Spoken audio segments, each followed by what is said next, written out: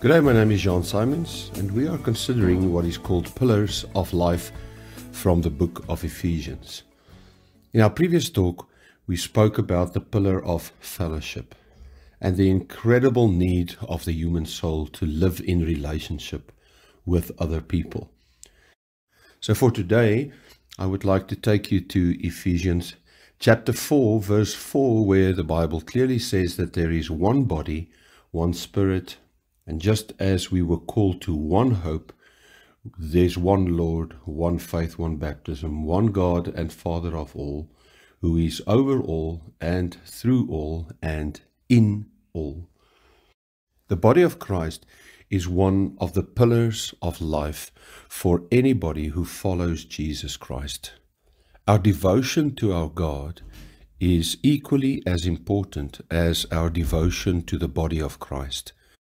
As a matter of fact, my worldview is, the pillar of my life, is that I am not a Christian individually on my own following Jesus. Following Jesus implies that I need to find my place in the body of Christ.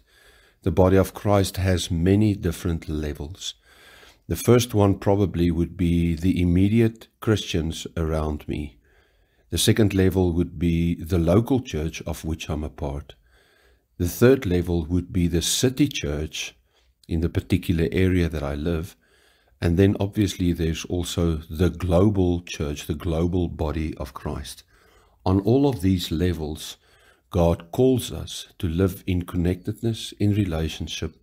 And as verse 7 of Ephesians 4 says, that to each one of us, grace has been given as Christ apportioned it.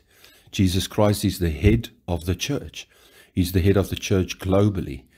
And he gives a specific grace to different movements within the body of Christ.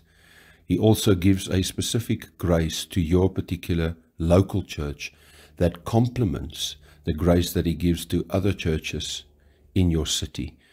And similarly, he gives you personally a specific element of grace, a gifting, a contribution, a place where you belong, where you fit in, and where you have to bring your contribution to whatever the mission of Christ is for your area, for your city, your nation, and for this world.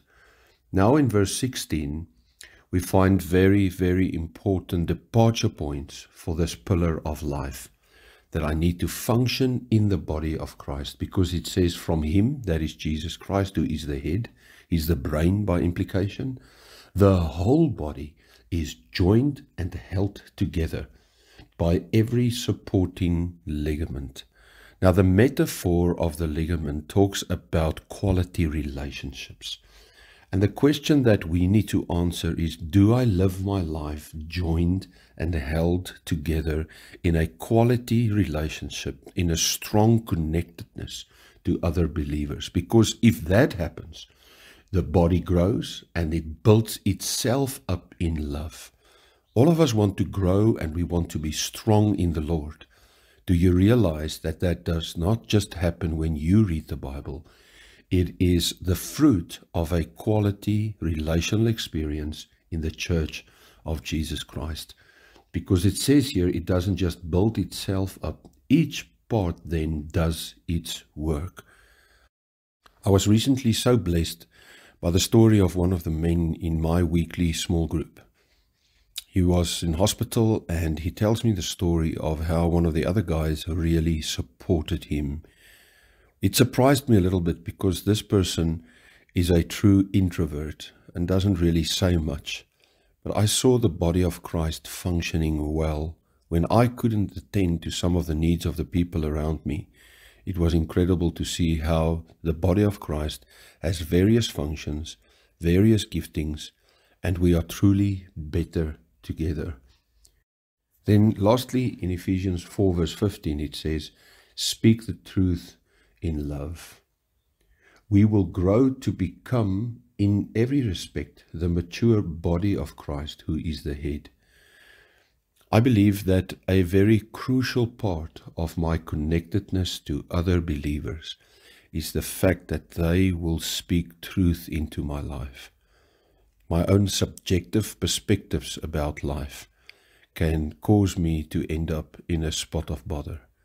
But the body of Christ, stimulated by Himself, who is the brain, brings the complement, not just of support and fellowship, but also the complement of the truth of Jesus Christ.